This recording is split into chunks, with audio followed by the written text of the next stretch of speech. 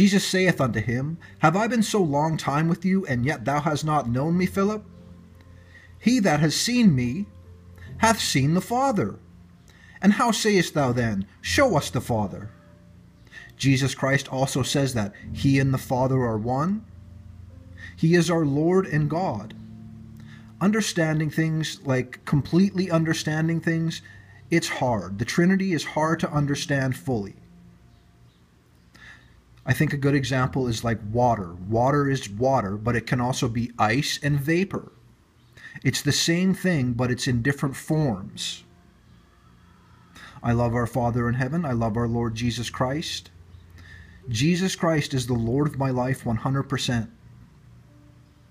On this channel, brothers and sisters, I know I need to balance things because looking at the darkness too long, it's not fun.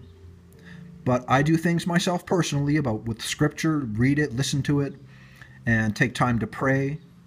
I'm not just about, oh, I hate these enemies. No, it's right.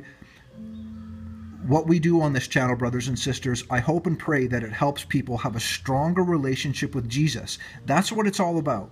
If you know the biblical world and then you don't know Jesus, there's a humongous problem there. The point of all of this is so people have faith in Jesus Christ and go, that's the world? What? Right? We do this every day, and I'm still like, how do these fools go, oh, eternity? Nah, I don't want to deal with that. I'd rather just have some nice clothes and cars and have people look at me while I do these dumb signs and symbols.